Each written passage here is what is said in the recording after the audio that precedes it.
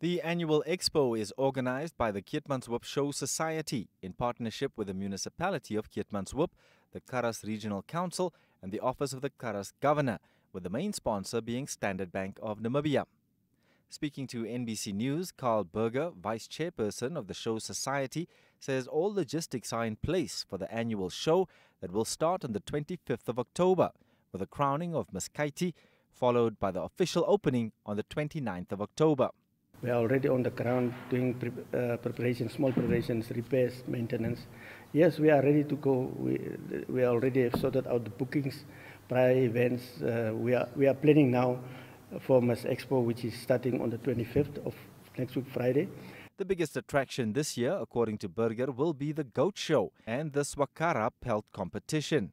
The biggest attraction of this year is the farming sector, where will we have the goats being showcased on the platform. Then we have also the pelts, which is going to be also categorized and also being judged. And then you will find the pelt itself, the one that wins.